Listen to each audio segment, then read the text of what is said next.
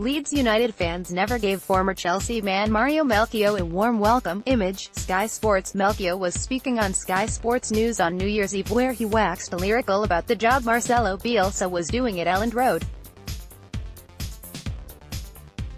Leeds are top of the championship and are on course to return to the Premier League for the first time since 2004.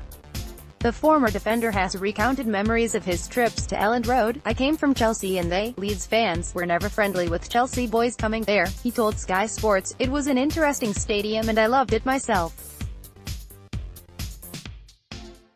The fans were really close to it and they are very vocal. They make sure that you know, when you turn up here, this is our stadium and we're going to make sure we'll give you the worst time of your life. As a player, that's what you play for.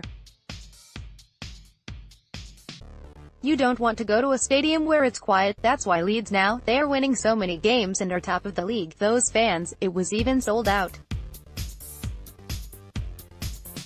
Leeds United fans never gave former Chelsea man Mario Melchiot a warm welcome. Image, Getty. Those fans make sure they come to support their team and they make sure they want the best so they can keep going forward to move on to the next league. Appearing alongside Melchiot was England legend Sue Scott, who hailed Bielsa and predicted Leeds will go up. "What Bielsa has done at Leeds has transformed them into a team that believe they can beat anybody," she said. "I know they slipped up at the weekend, but they've had so many injuries and he's brought the young players through, because of the way Bielsa plays, that high-intensity football, the amount of training sessions he did in pre-season, they were always going to pick up injuries.